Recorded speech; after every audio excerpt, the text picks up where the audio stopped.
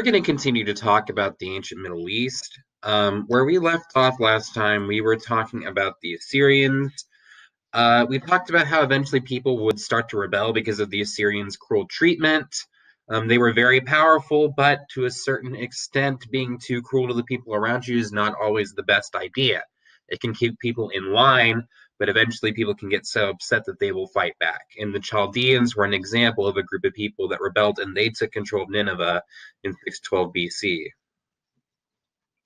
All right, so Nebuchadnezzar. Nebuchadnezzar was the king of the Chaldeans, and he was essentially a descendant of the Babylonians.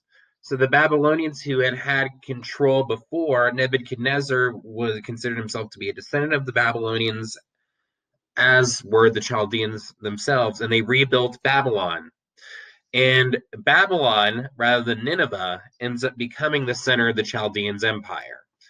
It was surrounded by a very huge wall. It had palaces, it had temples, and remember we talked about this yesterday, particularly in Zoom, and when I mentioned that you guys need to remember this, a ziggurat. And a ziggurat was a large religious temple for the ancient Mesopotamians.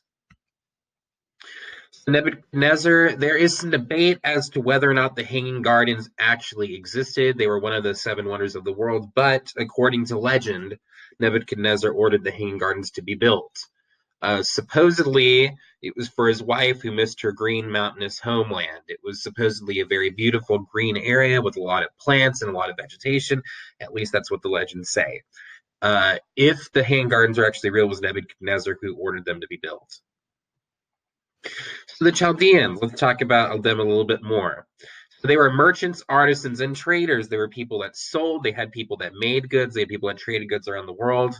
And Babylon was on a trade route, meaning that people would come through from other lands to trade along this route. So Babylon was in a very good position to be able to buy and sell goods. And also, Chaldeans had something called astronomers.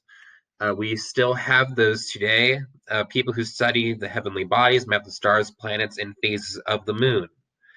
So these astronomers were very good at learning how the planets worked. They may have interpreted it differently back then than we do now in the scientific way, but that's when we first start seeing astronomers. The Chaldeans, however, lose control of their empire to the Persians, the same Persian empire that fought against the Greeks that we spoke about in class as well. So what made Babylon the world's richest city? What made it the world's richest city is being on a major trade route, which meant merchants and artisans benefited from trade. They were very rich because people were constantly going in and out of Babylon, buying and selling goods. And the city also had beautiful structures that people would want to come in and see, like the Hanging Gardens and the Ishtar Gate.